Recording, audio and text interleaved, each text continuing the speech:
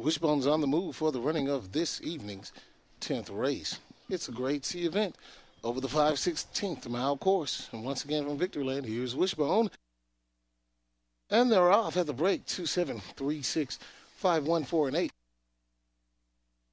Up the front stretch and around the first turn we go. It's 2-7, 1, 3, 6, 8, 4, and 5. Down the back stretch, number 1, Hot Shot Trixie has the lead, followed by 3, 2, 7, 8, 6, 4, and 5.